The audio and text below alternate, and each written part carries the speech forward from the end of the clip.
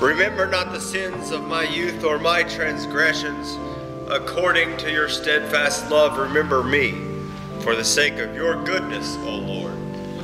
Good and upright is the Lord. Therefore, he instructs sinners in the way.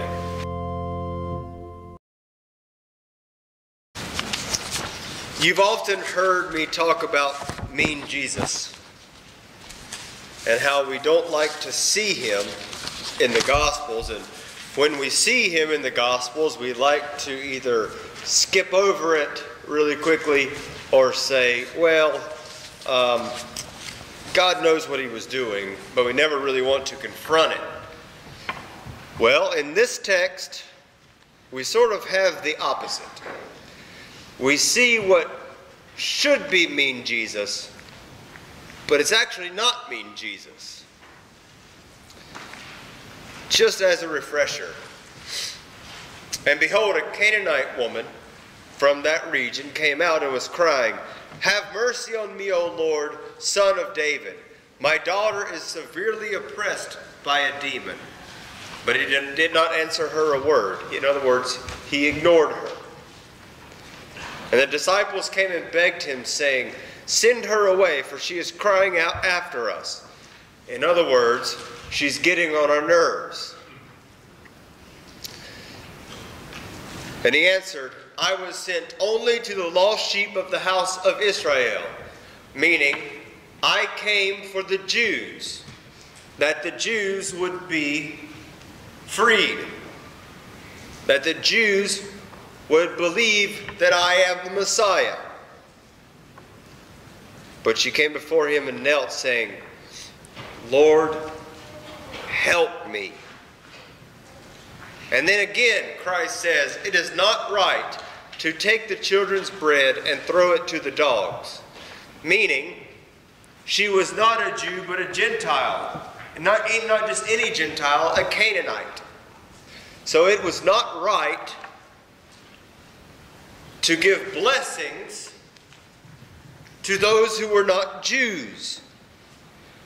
Now, of course, the Lord said this in a bidding for her to continue. And she said, "Yes, Lord, yet even the dogs eat the crumbs that fall from the master's table." Then he answered her, "O woman, great is your faith. Be it done for you as you desire." And her daughter was healed instantly. Now, when we look at the text, we can see mean Jesus if we want. But he's not actually there. In fact, what we have here is prayer. We have prayer. We are not worthy to come to Christ in prayer. We simply aren't.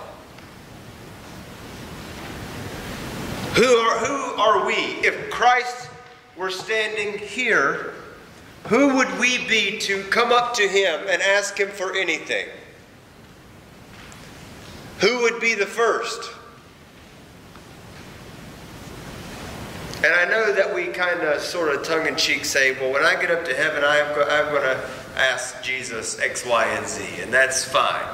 That's fine and good. But I guarantee you, if he was here in the same way that he was on the Mount of Transfiguration, not a one of you would be up here. You would all be in the back like good Lutherans.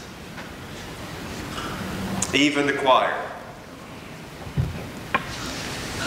Because we wouldn't dare come to such a holy Son of God to ask of him anything. And you know what? The truth is that we would be right to do so. We would be right to be afraid of Christ. We should be afraid of Christ in many ways. You won't have many pastors tell you that, but I'll tell you it straight away. You should be afraid of Jesus. He is not your snuggle buddy. He is not your genie in a bottle. He is not your piggy bank, that which you can go and take from whenever you may need something. No, Christ is your Savior, and you are sinners. We have no right or reason to think that we can come to Christ in prayer except that He has had mercy on us and He tells us to do so.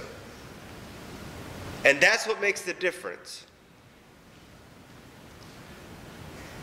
When we pray, what do we pray for? Even the disciples didn't know what to pray for. They had to ask Jesus, Jesus, how should we pray? Jesus says, when you pray, pray like this. Our Father, who art in heaven, hallowed be thy name. Thy kingdom come, thy will be done on earth as it is in heaven. Give us this day our daily bread, and forgive us our trespasses, as we forgive those who trespass against us. And lead us not into temptation, but deliver us from evil. Note that there's only one earthly thing that is asked for in that prayer. Give us this day our daily bread. Everything else is a prayer for the kingdom of God. That the kingdom of God would be as Christ sees fit. That the Father sees fit. But here on earth, Lord, give us what we need to sustain this body and life. And so while we have absolutely, as sinners, we have absolutely no reason and no right to come to Christ in prayer, Christ says, come to me, all you who are weary and are heavy laden. Come to me in prayer. Christ desires for you to come to Him in prayer. And He proves it here in this text. But first, before we get deeply into the text, I want to ask this question. How many of you pray for yourselves, and how many pray for others? Or I suppose I should ask it this way. How much do you pray for yourselves versus how much do you pray for others? I'm willing to bet that it's overwhelming that we pray for ourselves, that our will be done more than we do for other people, because we're sinners. And we want what we want when we want it. When it comes down to it, we may look like adults, but we're really spiritual children until Christ grants that we grow up in the waters of holy baptism and in eating His flesh and drinking His blood and hearing His word. Truly, we are infants, unable to do anything but cry for what we want when we want it. But this woman, this Canaanite woman, comes to Jesus, the Jew of all Jews, and says, first of all, have mercy on me, O Lord, Son of David. She recognizes that He's the Messiah. But he ignored her. She says, my daughter has a demon. She is oppressed. The disciples said, send her away. And He answered, I was only sent to the Jews, the lost sheep of the house of Israel. And then she simply says, Lord, help me. Out of her cry for her daughter, she says, help me. It is not right to take the children's bread and throw it to the dogs. Yes, Lord, yet even the dogs eat the crumbs that fall from the master's table. She comes to Jesus and comes to Jesus and comes to Jesus and will not relent until Jesus grants her daughter peace. That's what we are to do in prayer. Come to Jesus and come to Jesus and come to Jesus and pray for our daughters and pray for our sons and pray for our spouses and pray for us. Pray for our church. Pray for those that we don't know. Because I can tell you this was one prayer of Ann Miller, that Art and Kate Saunders would be baptized. Ann prayed this prayer because I heard it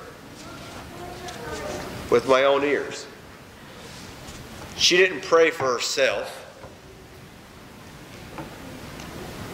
She prayed that all of her children, grandchildren, and great-grandchildren would come to Christ, would come to church. I prayed with her. Anne didn't pray for herself, not even in the last hour, but prayed for others. Just like the Canaanite woman doesn't pray for herself, but prays for her daughter. You go and do likewise. And to further try to understand what I'm talking about here, when we come to Christ in prayer as sinners, there's a word that Luther uses, and it's called, and there's three terms actually, oratio, meditatio, and tentatio. Meditation, prayer, and struggle. These are the three things that make theologians. And every Christian shall go through them. Meditation is on His Word. Prayer is, of course, prayer. But then there's that struggle. That iron sharpens iron. And that's why we can see Jacob here praying with every fiber of his being in the Old Testament. The person in this text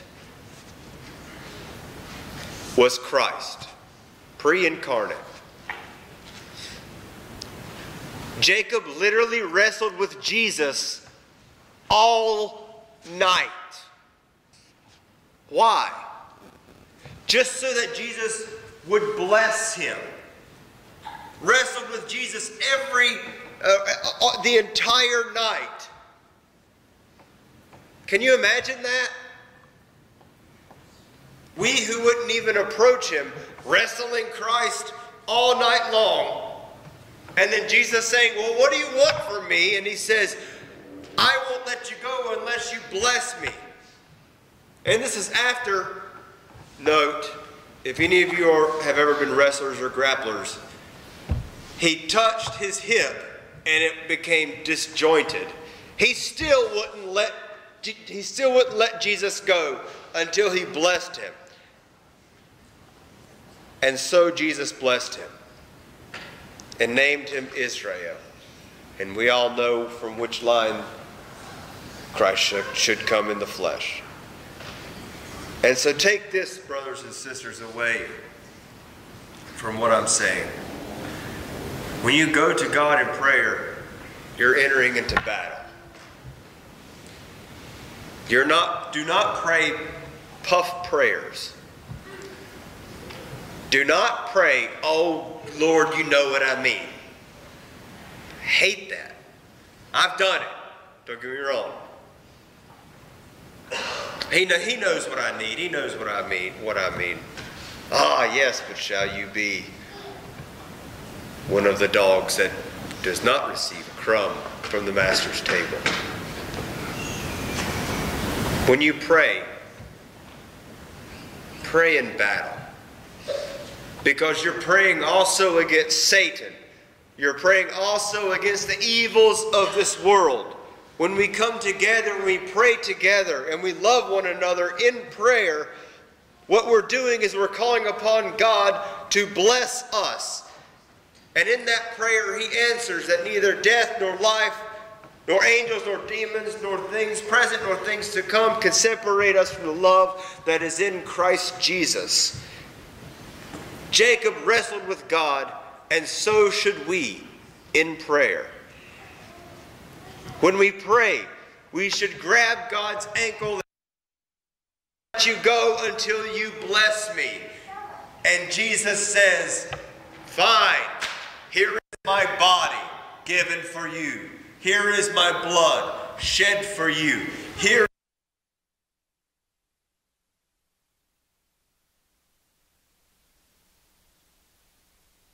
is the washing. If we forget that we have been washed, Arden, if you forget that you have been washed, remember this. When you eat of his flesh and you drink of his blood, you take it with you. Wherever you go, you are blessed when you commune. That is why we should never go a Sunday without communing. That is why we should never go a Sunday without coming to church where there is communion. That is why we should be communing as much as possible. Because where we go, Christ goes with us. Literally, physically, bodily, bloodily. And there can be no greater answer to a prayer than this. I am with you always, even to the end of the age. And when that time comes, when we let go of God's ankle, we leave this world and we enter rather into his embrace. Well done, good and faithful servant. You have fought the fight. You have ran the race. You have wrestled the wrestle. You have grappled the grapple. Now is the time for your rest. Arden, today you will find that in the bottom of that basin. All your sins, drown and die. Come to me, all you who are weary and heavy laden, and I will give you rest. For I am with you always, even to the end of the age. And that's a promise. That's a promise we should pray for everyone. Amen.